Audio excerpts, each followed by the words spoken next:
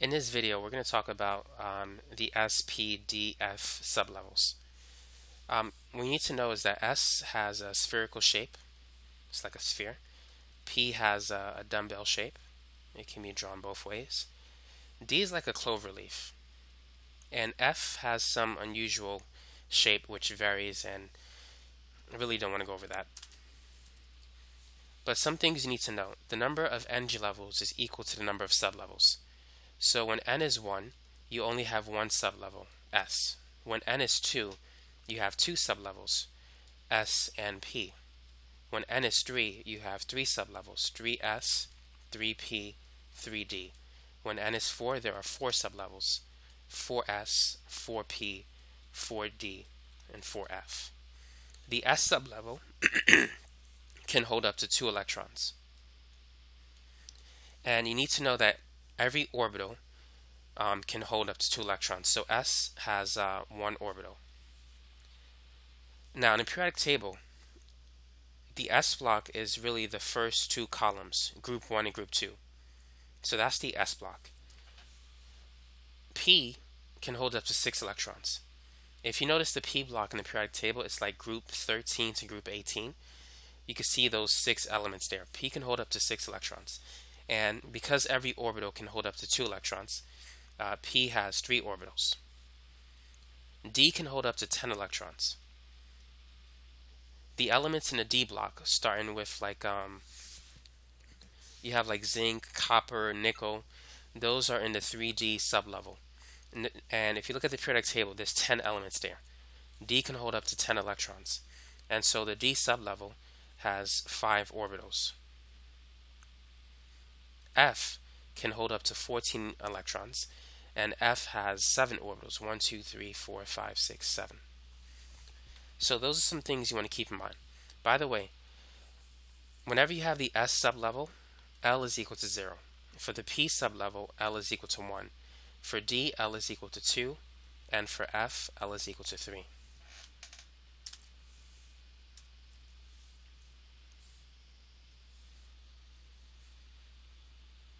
So you need to be familiar with these 4 quantum numbers, N, L, ML, and MS.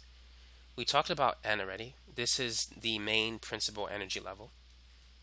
L represents the sublevel, which is associated with S, P, D, and F. ML, it specifies the orbital. S has one orbital, and it has a value of 0. P has 3 orbitals, and it has a value of -1, 0, and 1. D has 5 orbitals, which varies between -2 and 2. We're going to talk about that soon. MS represents the electron spin.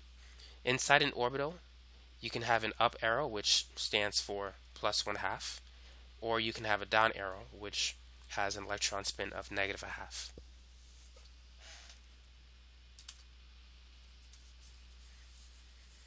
So let's talk about how to identify these quantum numbers. Let's say if you want to identify the 4 quantum numbers for the 3p5 electron. N is going to be this number, N is 3. Now, P will tell you what the value of L is.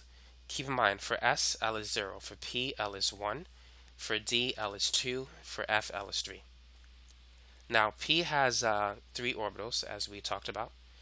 And because L is 1, ML is going to vary between -1, 0, and 1. Now we're focused on the 5th electron. So here's the 1st electron, 2nd, 3rd, 4th, 5th. The 5th electron lands in this orbital where ML is 0. So therefore ML is 0. MS is -1/2 because the 5th arrow points down. You always start by drawing the arrows up and then down. So those are the 4 quantum numbers that corresponds to the 3p5 electron. Let's try 2 more examples. Let's try 4d4. N is 4, and for D, L is 2, because for S, L is 0, for P, L is 1, and for F, L is 3. Now the D sublevel has 5 orbitals, and so ML can vary between -2, -1, 0, 1, and 2, because L is 2. So here's the 1st arrow, 2nd, 3rd, 4th. we're interested in the fourth arrow, and it landed on the orbital that has a value of 1. And because it's an up arrow, the spin is positive 1/2. Alright, for the sake of practice, let's try one more example. Let's focus on the 5f13 electron. So n is 5, L is 0 for S, L is 1 for P, L is 2 for D. For F, L is 3. And for the F sublevel, there are 7 orbitals. And ML can vary between -3 and 3 because L is 3. So we're interested in the 13th electron. 1, 2, 3, 4, 5, 6, 7, 8, 9, 10, 11, 12, 13. There it is. And it landed in this orbital, so ML is 2.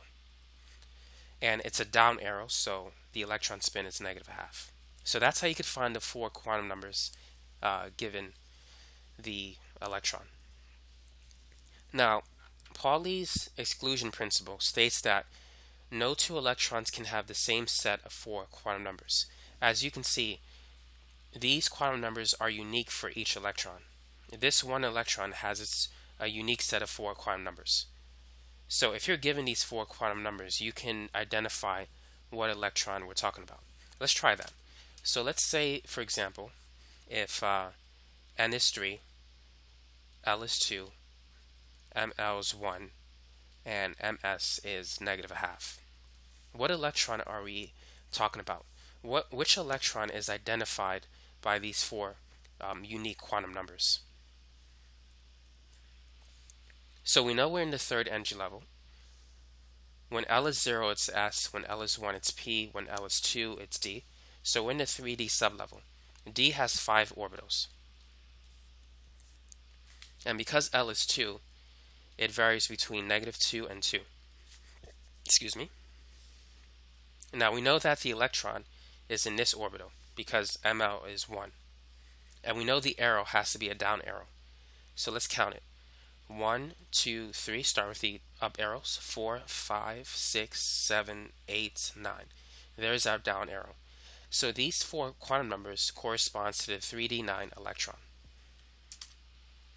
Now let's talk about electron configuration and orbital notations and so forth. Let's say if you want to write the electron configuration for, let's go with phosphorus. Now if I remember correctly, I believe phosphorus has 15 electrons. Let me just take a minute and verify that with a periodic table. And yeah, that's correct. Now the first energy level only has 1 sublevel. The second energy level has 2 sublevels. The third energy level has 3 sublevels, so 3s, 3p, 3d. The fourth energy level has 4 sublevels. So let's say if you want to write the electron configuration for phosphorus. The configuration, the exponents has to add up to this atomic number. Now keep in mind, S can hold up to 2 electrons, P can hold up to 6, D can have up to 10, F can have up to 14. And we're going to write it until the exponents add up to 15. So let's begin. So 1s can hold up to 2 electrons, 2s can also hold up to 2, 2p can hold up to 6 electrons, and 3s can hold up to 2. So right now we have 2 plus 2, which is 4, plus 6, which is 10, plus 2, 12. We only need 3 more. 3p can hold up to 6, but because we only need 3 more, we're going to stop at 3p3. This is the electron configuration for phosphorus. Now, let's say if you're given a question and they ask you how many s electrons are in phosphorus. After you write the configuration, you can answer the question. So there are 6 s electrons in phosphorus because if you add up the exponents, you get 6. If they ask you, hey, how many p electrons are in phosphorus? Simply add the p electrons. 6 plus 3, there are 9 p electrons in phosphorus. Now let's refresh the page, but let's keep the information that we have. So we said the electron configuration for phosphorus is 1s2, 2s2, 2p6, 3s2, and 3p3. But now let's write the orbital notation for phosphorus, or the orbital diagram. So this is the 1s orbital. S has only one orbital. Here we have 2s, 3s. Notice I keep it in the same column. Then to the right of that, just above 2s, we have 2p, which has 3 orbitals, and 3p. Now, as you go up, the potential energy increases. Now, according to Aufbau's principle, you need to add the electrons in increasing order, which means you start from the lowest energy level and then you go up to the highest energy level. So we have to start with 1s. We put the first electron here. We don't put the next one in 2s. You have to put the next one in 1s. You have to go in order. That's Aufbau's principle. 2s2 is filled. Now, according to Hund's rule, whenever you're filling electrons in degenerate orbitals, you have to fill them one at a time. The word degenerate means that the energy is equal. So these 3 orbitals have equal energy because they're at the same height. So therefore, they are degenerate orbitals because they have the same energy. So whenever you're adding electrons here, you add it one at a time according to Hund's rule. So 1, 2, 3, 4, 5, 6. 2p6 is filled. So next, according to Aufbau's principle, we move into 3s, not 3p, because we have to go in order of increase in energy, or increase in potential energy. So 3s2, and then based on Hund's rule, for degenerate orbitals, which are energy levels which are orbitals that have the same energy, we have to fill these orbitals one at a time. So 1, 2, 3. That's how you fill the orbital diagram for an element. Write the electron configuration first, then put the arrows in. So that's it for this video. I think we covered a lot, and I have other videos on quantum numbers, so feel free to search YouTube for those. And so that's all I got for today. That's my 2 cents.